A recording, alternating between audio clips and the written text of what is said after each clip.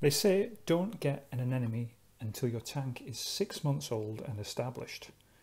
But they also say don't get one after adding your corals, because before it settles down in one spot, your nem will roam the tank and indiscriminately sting one and all.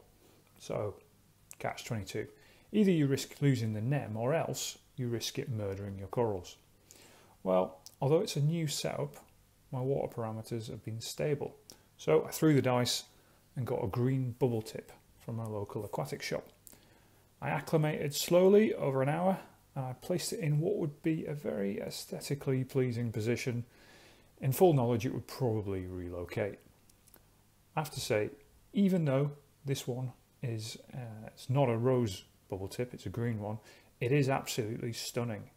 It's got that sort of iridescent glow that's hard to capture on camera, but is really mesmerizing in the flesh. It looks like something that's the result of Chernobyl or some other kind of nuclear incident. Indeed, as much as I liked it where it was, and it seemed to have a good footing, it did move, and it took itself on a full tour of the tank and eventually found itself doing a little dance on the sand. A bit like when you step out on the beach and realise it's too hot. It pretty quickly worked out that it was much better and a bit more grippy there on the rocks. So one of the most fascinating things is just how much it can change, how different it looks. So when it expels all the water, it probably goes down to, I don't know, it must be like 1/10 of the size.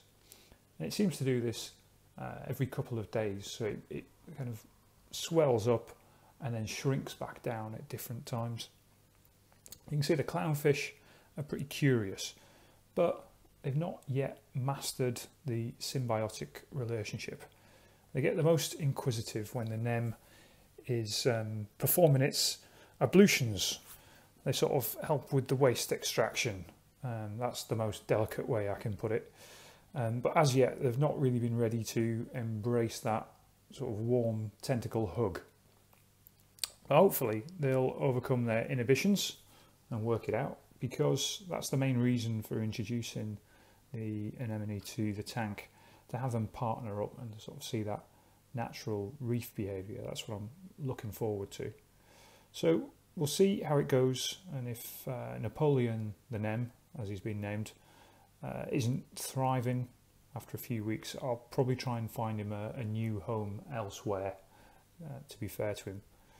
But for now, he's found himself a spot and he seems to be okay. So is it a bad idea? Can it work out for an M in a new tank? If you've got any tips for success, I'm very open to advice. So please let me know, what would help, what would be best. And if you want an update on how it goes, add a like below, because that will tell me that this is then worth revisiting in a few weeks' time.